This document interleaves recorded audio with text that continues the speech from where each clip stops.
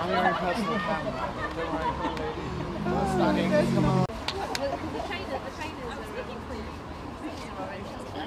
they need to get in on mum's Get in. Well done, Heather. Well done. And Helen. Yeah, thanks, Julia. Three cheers for the passenger.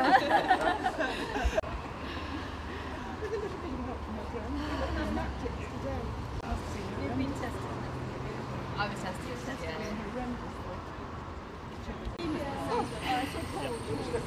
yeah. Yeah, we did. Yeah.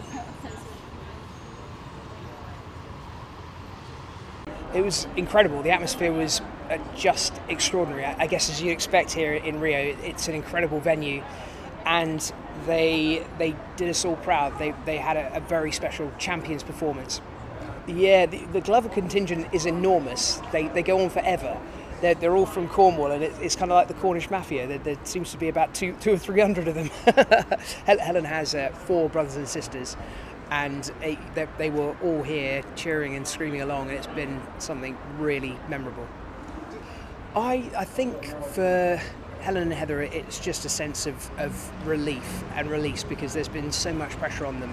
To come to a regatta like this and be expected to win is a kind of pressure that I can't even imagine, you know. They're one of the few people here that getting silver would have been awful. It would have been terrible, and that's too much pressure, really. So I think when they finished, what you just saw was just a release, you know, an unburdening of pressure. The next few weeks are planning for our wedding.